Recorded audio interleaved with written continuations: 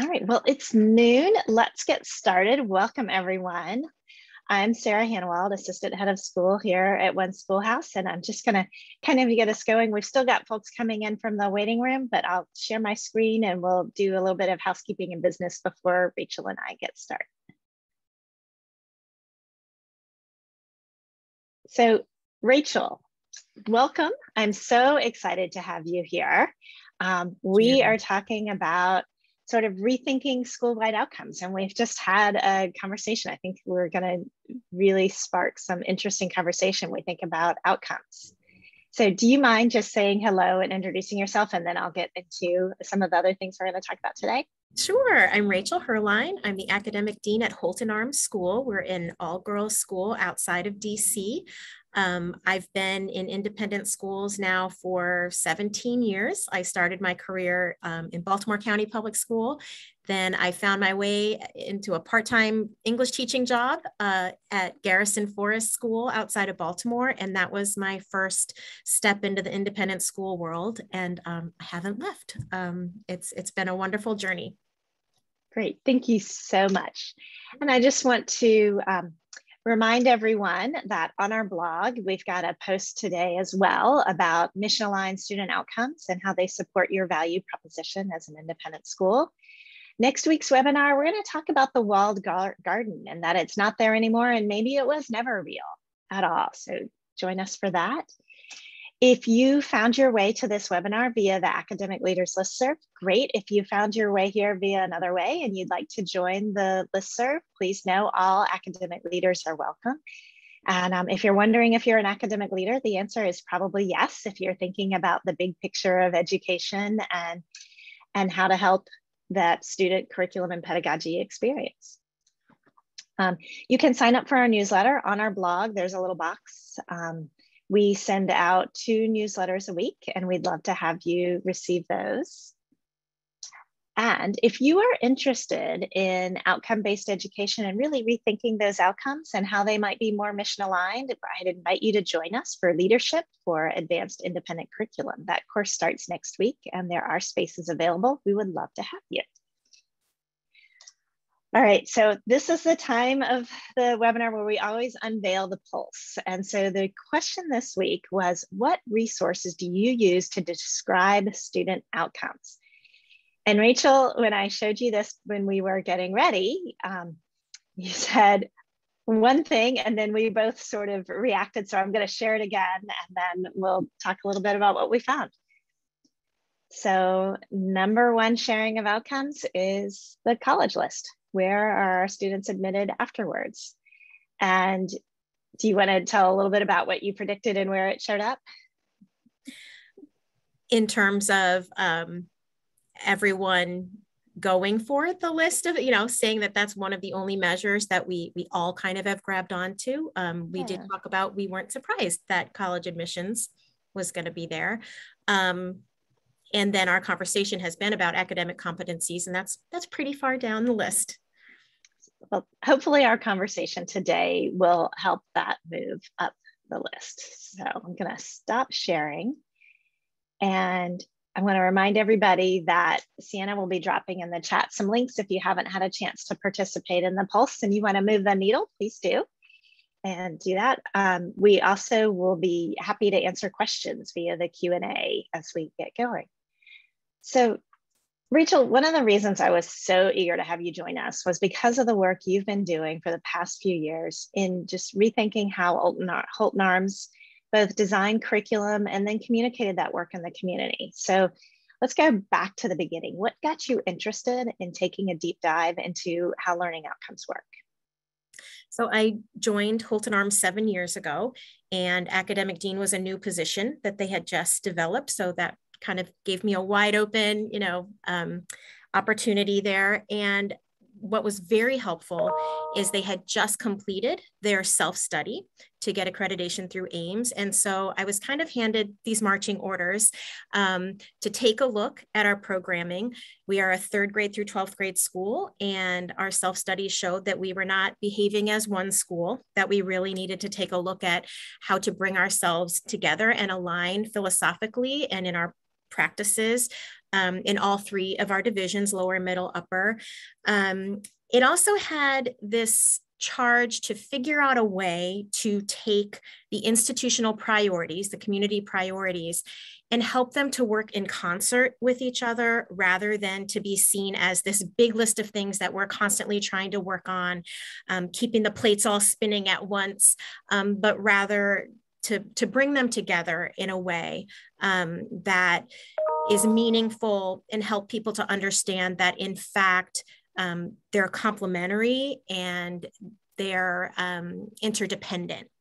And so the current priorities when I came, that they had already really been working on in different ways though, and really setting things as separate, were our global education program was very much up and running and a focus on global competence. The self-study really wanted the school to take a look at their diversity, equity, and inclusion efforts, and having a more diversified faculty and helping students to build competence in that area. And then this idea of well-being and balance and helping, we're an all-girls school, so to help girls care for themselves when they tend to maybe put themselves last on a list sometimes. So that idea of well-being and balance, and we also define that as social and emotional learning and skills. So it was our interest to take those three areas and really find a way to articulate them in a way that brought them together.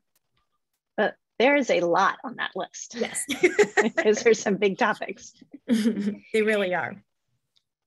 So how did you think about how to pull folks together and make sure that this felt like a united effort, not like we've got all these different initiatives?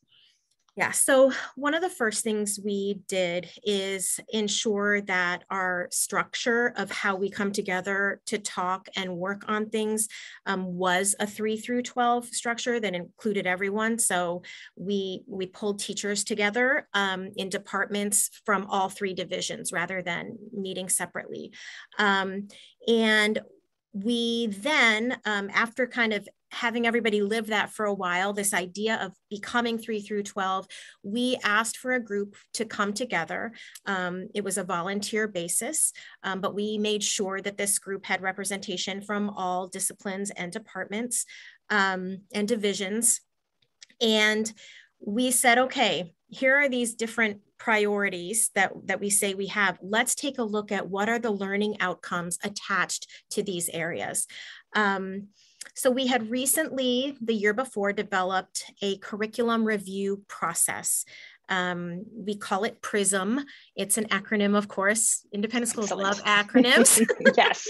So PRISM stands for pinpoint, research, illustrate, strategize, and move. And so that question you asked me about how do we take all these different priorities and get them together, that was our pinpoint question. And so to answer that question, we went to the research, and that is where we decided not to reinvent the wheel. We decided to look for what are those learning outcomes that have been developed in terms of global competence, in terms of DEI, in terms of SEL skills, and even digital well-being skills. So we looked at organizations like the Asia Society, CASEL, the Center for Academic, Social, and Emotional Learning, Teaching Tolerance, which is now Learning for Justice. They have a great set of standards. We took some ISTE standards that related to digital well-being and critical thinking, et cetera, problem solving. The Partnership for 21st Century Skills. So we went to these places that have outcomes that related to our priorities as a community. And we did something we call Holtonizing. It's this new verb we've developed. Oh, that's great. So you've got acronyms and new verbs. That's awesome. Yes. So we Holtonized these learning outcomes. And honestly, we saw just tremendous overlap between all of these different outcomes. And it really solidified for us this idea that you can't do DEIB work well if you don't have social and emotional learning skills in place, right? You can't have global competence if you don't have the competencies that you develop through doing DEIB work. So it was just very affirming for us. And what landed was a set of 8 goals that we have for our students. And that language came from our work with Jay McTighe. We did some backwards design work with Jay McTighe, and he calls them long-term transfer goals. And we dropped the long-term transfer piece. We called them goals. And then we articulated competencies that support each of those goals. Wow. So we are big fans of backwards design here at One Schoolhouse as well. So what were some challenges so you've got your big goals, and then what are some challenges helping that translate into the lived classroom experience? Yeah, so I think most independent schools have articulated some sort of outcome. Maybe it's through their pictures of a graduate. And I think we really were asking ourselves, how do we make sure this is not beautiful, well-crafted language on a poster or on the website, right? How do we get that into the daily learning experience of our students? So the next step for us was to think about how we document curriculum and create a mapping template that honors backwards design, that starts from a place of competency. So something I didn't mention is that after we did the school-wide goals and competencies, departments wanted to go through that same process with their own content. And so they also have a set of 3 to 5 goals with related content area competencies. And so our template, our course planning template, which all teachers who teach that course work from one template. We don't have the 3 English 10 teachers having 3 separate templates for English 10. We all agree on the same one. And it starts from a place of literally copying and pasting into the very first box. What are the competencies you plan to assess in this unit? And then we build the learning from there. I bet you had some interesting conversations along the way. That's one of the things that we end up talking about actually in some of our intro to independent schools, that independent, it doesn't equate necessarily to completely unaligned. So did you have to have some conversations around that? Absolutely. And I think where we agreed that we don't need to even write down what we do is in that daily plan or even weekly plan, right? We don't get that granular at all. What we agree on is the competence and how we will assess it. And from there, it's really up to the teacher how to get her students to that point. I feel that regardless of how we ended up deciding to map things, you can pick any number of ways, but it's in the conversation that you really make progress with curriculum. And I know, like for us, I teach a section of 10th grade English, and we have The Great Gatsby, right? We've been teaching it for decades, and no one's gonna, as of yet, stop teaching The Great Gatsby in 10th grade at Holton-Arms School. But what we were able to do is say, how do we leverage this book we've taught every year in service of the competencies? And we were able to pull competencies out about socioeconomic inequality. Our essential questions could get at our competencies while still having that same content. So it's kind of, using content in service of, and that's how it really shifted our conversation, which is, I just said that in a way more easy, succinct way than the actual experience of getting there. Right. And I think when you and I talked about this before, you talked about that opportunity. And I love the way that you say that, the competency within the course in service to the larger school-wide competencies. Mm-hmm. And you mentioned that Gatsby gave you an opportunity to think about economic disparity and what that means. Right. And so we've seen now, as the maps are starting to come to life and people filling them out, we have the physics teachers taking a project they've done for years, but asking students to apply it to an issue of social justice. And one of the ways, we're making this work visible is, besides our website that has all of our goals and competencies for school and for each individual content area is we had teachers write monthly columns about ways that the competencies are alive in their classroom. To be open and transparent that we have put our content in service of the competence. I think that really speaks to the work that you're doing to make sure it's mission aligned. Right. And I think that's where we feel so excited now. I mean, this has been a 5-year process, right? That I just explained in 5 minutes. In 30 minutes. Right? Yeah, exactly. We'll tell you everything you can do in 5 minutes. Right. But it really does make concrete for the members of a community how the mission is being lived. We don't just speak about ideas in the air. I can actually point to a curriculum map and say, here is where we talk about power and privilege and the historical underpinnings of how people get that and who has, for a Great Gatsby, for instance, instead of saying the unit is the Great Gatsby, which is what our Atlas mapping used to call it, right? When we used Atlas, like this unit is the Great Gatsby, the unit is the American dream. And we talk about who has access to that American dream and who doesn't and why. So it's been very exciting to see the mission come alive in a really concrete way. That's exciting. We have a couple of questions that I'm going to work in here. I've got some more things too, so we'll get there. But there is a question about teachers. Was there universal yes from everybody? How did that go? I think at the time we said, okay, this is it. We need to stop editing. Here's the final goals and competencies. We counted 67 teachers had been in on the development of that. So that was over half of our faculty. And that happened because we shopped things around to different leadership groups and asked for their input. And after that initial team got a start on a draft. And then of course, in their departments, they wrote their own goals and competencies. And I feel that it happened in an organic way that really allowed for process. It wasn't a top-down directive. It was, let's start having these conversations about what would it look like if our portrait of a graduate was coming to fruition. So, and I have to say too, Holton really values professional learning. And we have spent hours and hours together learning 3 through 12.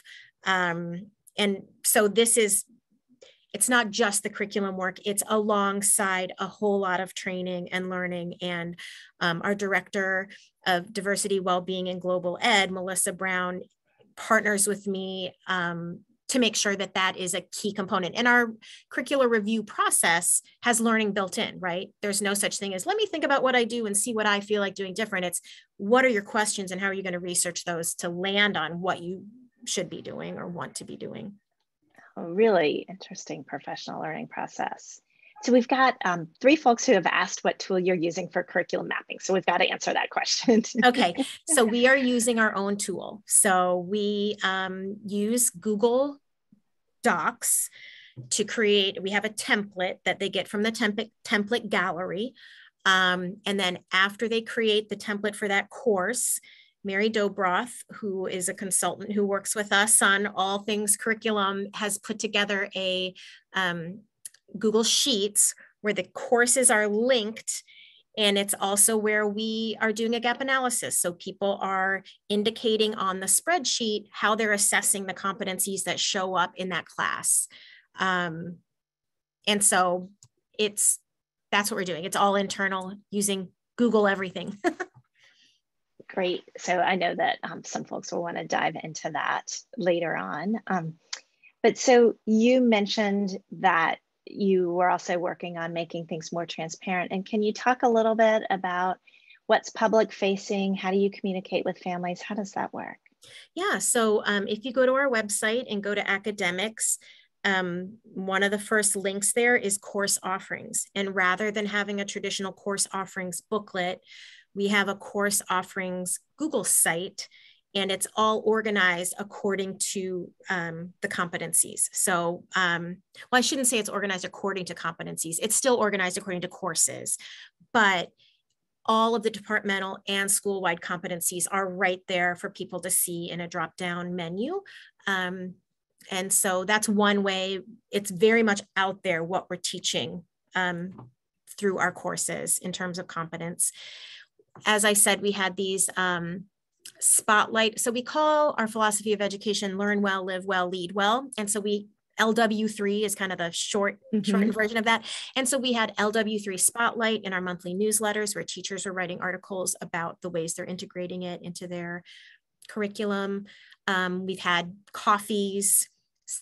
It's in the State of the School address. I've done a couple of presentations just specifically about what is competency-based education and how does that look at Holton that parents can hop on and through webinars. You really can't see the course offerings without seeing the LW3. You can't. So that's what prospective families see as well. And that's something we really, in the last 5 years, want to make sure people know what they're signing up for, that it's not a bait and switch. You get here thinking one thing, and now this is really how we approach teaching and learning, that, that's what our admissions people are showing prospective families. I think that's fantastic. I know that one of my colleagues, Peter Gao, always says, you've got to bring your Marcom and admissions people in on conversations. And it sounds like y'all are really doing that. Yes, absolutely. And that's one of those systems analysis views of looking at organizations, right? Like, where in the system are you breaking down or undermining your goals? That's great. So then you're thinking about, sometimes we do all these things for and around students, but we don't actually tell them what's happening. So could you talk a little bit about ways teachers are making this more visible to students? Yes. Well, something super exciting is that we started a course 3 years ago called Seminar. We just generally call it Seminar. It's LW3 Seminar though. And every single grade level by next year, will have LW3 Seminar in their schedule to go to that class once a week, or in some grades twice a week. And that is where we're really setting the language for all of our school-wide goals. It's where we're bringing students together to work on those SEL skills so that when they go out and experience it in the classrooms, they have that experience and some of the vocabulary and knowledge under their belt. Now, I can't say at this point we've super aligned so that I know as a 10th grade English teacher when they talked about socioeconomic disparity. So we're not quite at that point of connecting the dots, but that is one place where students are very aware of LW3 goals. The other piece is we've actually, as we work on differentiated instruction, we've had some teachers who want to be building in more choice actually show students the competencies and say, pick which one you want to focus on to demonstrate for me that you're growing in this way through this project. That physics project I mentioned, the students could choose from 3 or 4 different competencies from our list on the website that they wanted to address in their project. Interesting. So we've got a couple more questions coming in. Allison's asking, was the creation of the role you previously mentioned, Director of Equity and Wellness, an outcome of this work? It absolutely was. So our Global Ed Director, once we really wrapped our arms around what are the community priorities and what is this program going, how are we going to articulate what we do here at Holton-Arms, her title was expanded beyond Director of Global Education to Director of Diversity, Wellbeing, and Global Education. Yes. Well, that's great. So what advice would you give to someone who's listening to this and saying, all right, I want to take this on. This is something I want to do at my school. It's not, the college list is not going to cut it for us, right? As the only marker. Not that it's not, I've got 2 high school seniors, so I will say, I get it. Yes, of course. I would say it's just starting from that place of reflection and asking ourselves, as a community, as an institution, what are we really saying we value? What is it we really want to do very well, and hone in on that? Part of this process is about pairing away some things too. I know we originally thought technology was going to somehow play a role in what we're trying to develop in kids. And we realized, no, that's just going to be a tool. That's not going to be something that we weave in necessarily. That's going to be an approach or a tool. And when you start from that place, then the not reinventing the wheel, I think, is really important, to not just start from a blank screen saying, what do we want kids to learn? But there are really smart people who have spent lots of time articulating some really great learning outcomes. And you can't Holtonize it, but whatever the name of your school is, come up with your own verb. Figure out a way to so invent a verb. That's one of the steps. Yes. Yes. So I'm really interested then, this is deep work with a committed faculty, lots of collaboration. And then every summer you've got new faculty who join. And so how does that process work?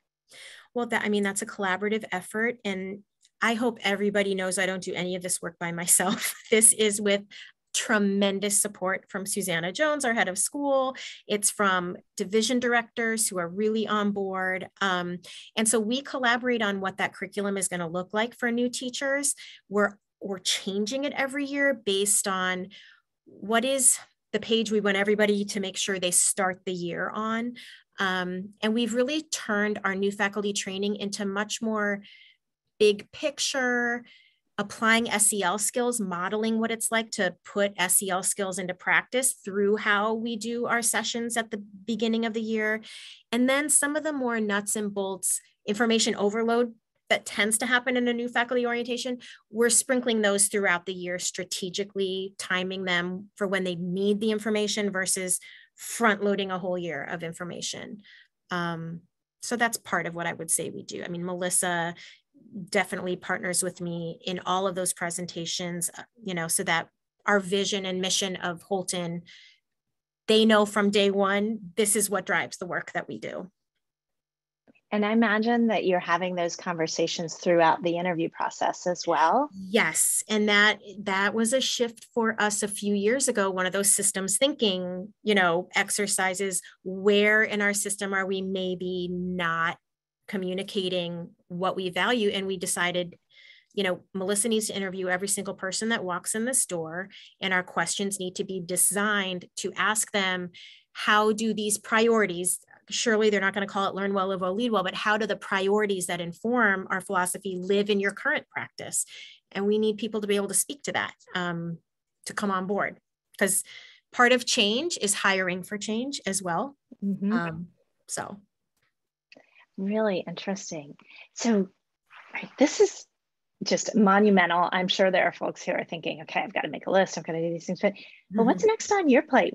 What are you intrigued by or curious about? Where do you want to go next? Yeah, well, we in our lower school, we started e-portfolios a few years back, and they are organized according to our school-wide goals. So I love that we've got this very concrete thing our students are doing where they're entering work and reflections according to what competence they're building, not according to what subject that they're doing. Interesting. So I'd love to move that into middle school, and perhaps using mastery transcripts, beautiful digital website portfolio system, but I do want to move that into the older grades.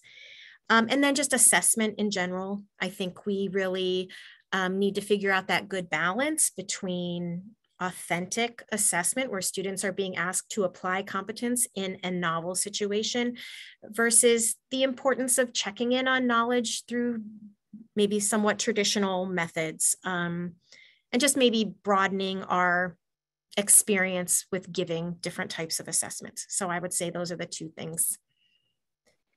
Just a small couple of things, rethinking assessment. And so that is fantastic. I am sure that we will want to have you back on again to talk some more about what's going to happen next as you Holtonize things. Well, thank you for inviting me. Just having to articulate it all was very fun, actually, because we just, I think, plow straight ahead without pausing to reflect on all that's happened. So it was wonderful for me to be able to do that. Thank you. Well, that is music to my ears, because reflection is one of those things that I've built into a lot of rubrics, and sometimes Sometimes it's great, and sometimes I get eye rolls, particularly, you know, from teenagers. But that's nice to hear. Yep. Thank you. And if you're watching this and you think that you've got something to offer, reach out. I would love to hear about what you might want to share via these webinars. So thank you again, and thank you everybody for coming.